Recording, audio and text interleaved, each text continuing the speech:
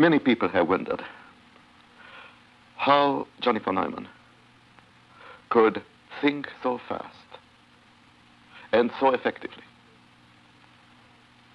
How he could find so many original solutions in areas where most people did not even notice the problems.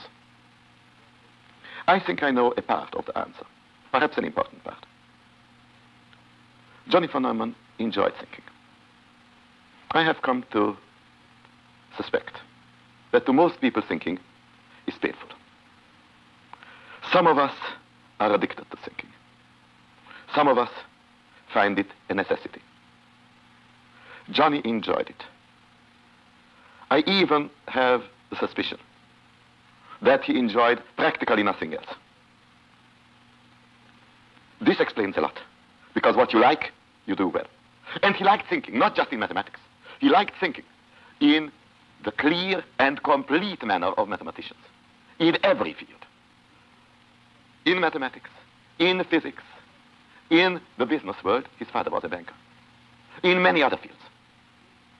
He could and did talk to my 3-year-old son on his own terms. And I sometimes wondered whether his relation to the rest of us were a little bit similar.